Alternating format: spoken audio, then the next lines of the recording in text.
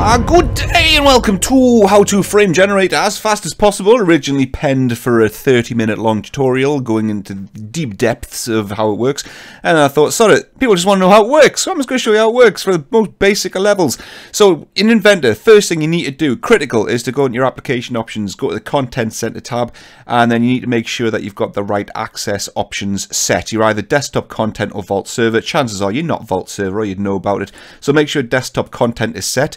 Copy that path to the clipboard, go over to Windows Explorer, paste that path into Windows Explorer, and you need to make sure you've got your libraries there, mate. If your libraries aren't there, you need to go to your Inventor Install Media, which you had at one point because you installed Inventor, and then launch it and tick the box for desktop content libraries. That'll install them, and then you're good to go. Read. Get started with Frame Generator. This is going to be quick. It's going to be quick. Right, we're going to jump into an assembly. This is going to be the top level of your frame, and there's a number of different ways of making frames, but I'm going to go with the most easiest and convenient way. So we're going to hit save right off the bat, and then give our frame a name. So I'm going to put it into a folder called frame. As pretty original, and I'm going to call the frame top level FR1234. Always give everything in your frame, every time Inventor asks you to save a file, always give it a unique number. It's really important, or else the next time you make a frame, you'll end up with the same number in the same file name, and that's not a good place to be. Right, once you've done that, we need to create a skeletal model. The skeletal model is, it's like the underpants of your framework. It's like a bounding box where the frames are going to be placed. So you're going to click create, and we're going to create a new skeletal model called FR1234, because that's the name of the top level assembly, so we know which skeletal model goes with which top level assembly. Let's call it SK-0001. And we're going to put it into the same frame folder, and the bomb structure, make sure you set that as reference. Really important.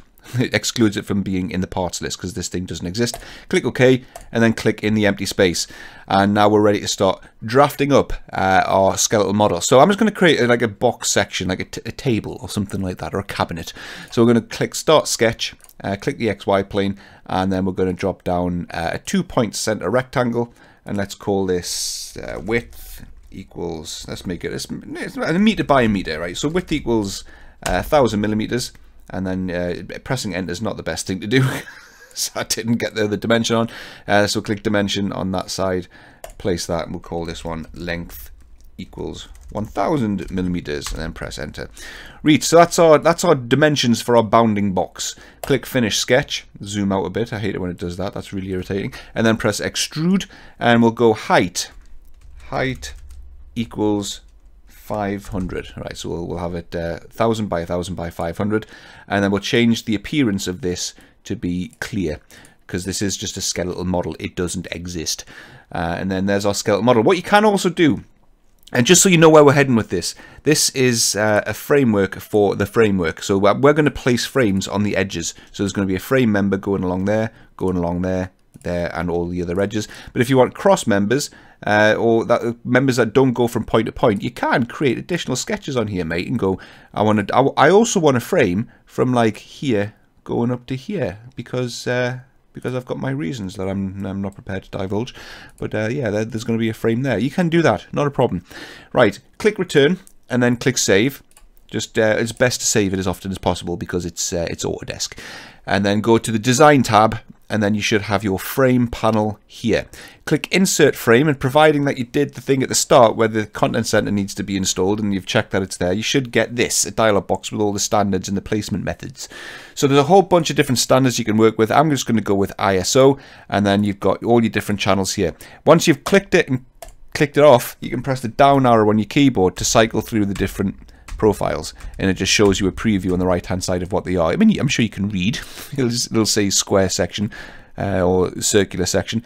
So I'm going to go with 10799-2 square hollow section, and then you can see here that's what it's going to look like. Pick your size, I don't know, 50 by 50 by 2.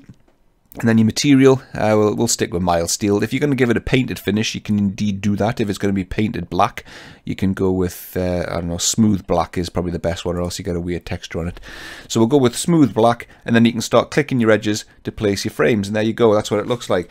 When it places the frame originally, it routes it through the middle of the edge. All right, you can see there, it's routing it right the way through the center line of that edge, and that's because it's picked here. You can go like that, and then you can bump it up by 10 mil if you want to, You can rotate it by 45 degrees if you want to, and put it on the side. So you've got a whole bunch of options there. I'm just going to leave it as diddly default, and then we can start dropping frames on the other edges. You can multi-select using drag, so you can do this. Don't do that if you've got a sketch on the edge, because here we've got a sketch line and a solid edge, and it'll put 2 frames on top of each other, and that'll confuse the hell out your parts list, and it'll throw the weights off. So don't do that. So there's a cross member, and then there's the other solid edge. There you go. And then you can click OK, and then it's going to say create new frame. You're like, oh, I thought I did this bit. No, this is a sub-assembly it's going to create underneath the top level that it's going to organize the frames in. So we're going to get roughly 13 frame members, and it's going to categorize them all and place them underneath this sub-assembly here. Again, this needs to have a unique number. So we're going to say FR1234 because it's underneath FR1234 dash I don't know, frame -0001, and then it creates another skeletal model. This is just a bit of reference geometry that Inventor has to create. You've got no input into it. You don't change this part at all ever, but we still need to give it a unique name. So FR1234 inv skeletal model or something like that -0001, and then click OK, and that's going to then create another dialog box full of lots and lots and lots and lots and lots of digits. It's like, oh man, really more? This is, if you're not bothered, just click OK, but be aware that if you ever do create another bit of framework using the same profile, ISO 50 by 50 by 2, you'll end up creating a whole bunch of frames again with the same file names as the one you made right now, and that's never a good place to be. So if you want to give these unique names, unless you're using Vault, I'm not going to go there. You've got to do this manually. So you've got to click the 3 little dots, and then we can start giving this a this is ridiculous, I know, but it is what it is right now.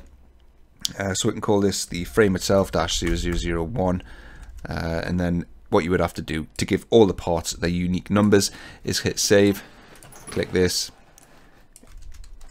Yeah, this is a thing. This is a thing. I'm not going to do it for every single part, but this is what you would have to do to give them all a unique number. But there you go. Click OK. It'll then create all the frames, paint them black, drop them in, and there you go. So we've now got FR1234. There's our skeletal model, which controls the edges and the cross member. And there's our sub-assembly called FR1234 frame 0001, and there's all the bits underneath it. And that's your frame.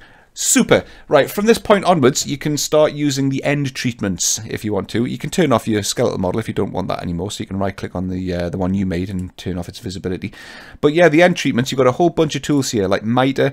If you want to miter something and then put a, I don't know, a 2mm gap in for a weld, you can click miter, click the 2 beams you want to miter, click apply, and then there you go. There's your miter with your 2mm gap in, and you can just carry on. Boom, boom, bosh, pick, pick, bish, biddly biddly, badly boop. There you go. All right, so that's mitering. We've got things like, I'm not going to go through them all, but we've got like trim and extend. We've got trim to frame. Trim to frame is not, I don't like that one. Trim slash extend is quite a nice one. This lets you pick multiple frames in one go, so we can pick all of these 4 up members, and then you can orbit around, select the face you want to trim them all back to, and it'll trim all 4 members back to that flat face. And then yeah, they've got notch. Notch is another good one. So if you want to notch that cross member into this upright, you can pick that and then that, and click apply, and it'll cut it back, and then it profiles it around that beam, which is nice. If you want to give it a bit extra legs, put some feet on, you can do that. And this is probably just the last one to show. Click the member, say how much you want to extend it by, say 300mm, and then click OK, and then there you go. Look at that. So you can do that on each of the you have to do those one at a time, unfortunately. Apply. You can't apply and just keep clicking them. I don't know why it doesn't let you multi-select. That's a thing, but you know, it's eventually it'll get there and invented later on. If you want to remove any end treatments, you can do. You can click remove end treatments, pick the, say that one there, that's got the notch on it, and it'll delete the notch.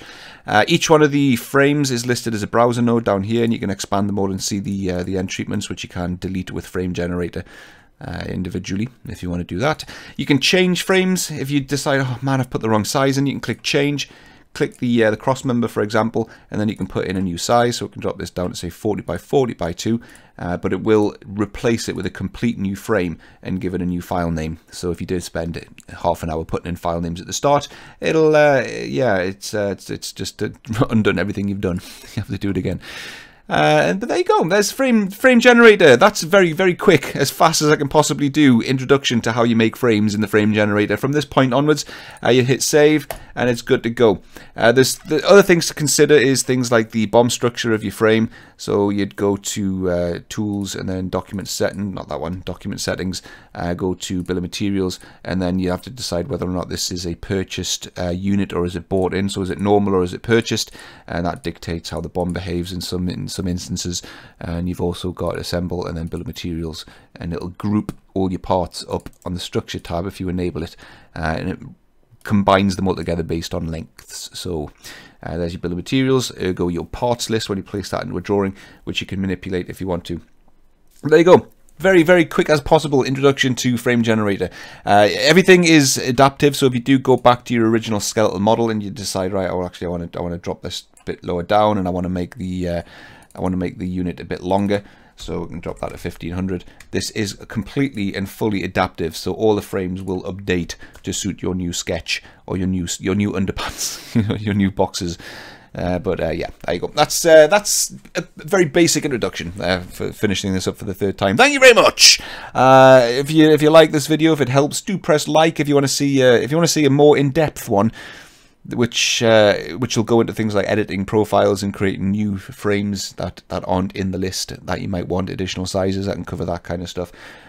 So let me know in the comments if that's something that you would be interested in. Thank you very much, and I'll see you in the next one.